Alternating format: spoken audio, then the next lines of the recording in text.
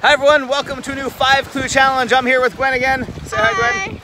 We're going to give you 5 clues to see if you can guess our location, and in this time you're looking for a country.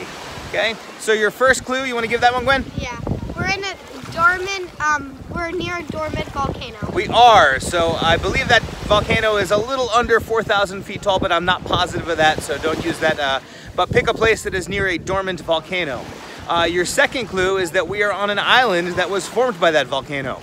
So when the volcano erupted a long time ago, it broke through the surface of the sea, piled up lots of rocks and stuff, and turned into the island that we're on now. And you can see behind us, it's, there's some pretty big hills there that were created from that volcano. Clue number 3 is going to be a visual clue. Should we show them the flag? Yes. All right, so we're going to turn around and show you the flag of this country here. And there it is. So maybe do a Google image search and see if you can figure out what country has that flag. All right, oh, there, Gwen wants to show it to you again, there we go.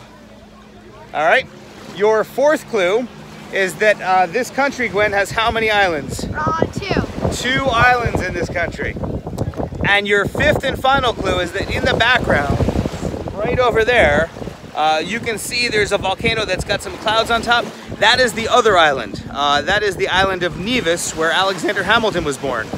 On U.S. currency, first Secretary of Treasury, helped write the U.S. Constitution.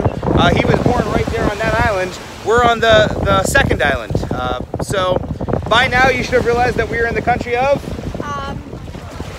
St. Kitts and Nevis. St. Kitts and Nevis, and you saw the flag there before.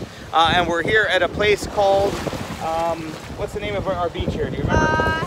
St. Friars Bay. Yeah, Friars Bay. Right, we're at Friars Bay Beach, spending a beach day. So hope you enjoyed this 5-clue challenge, and we'll see you again soon.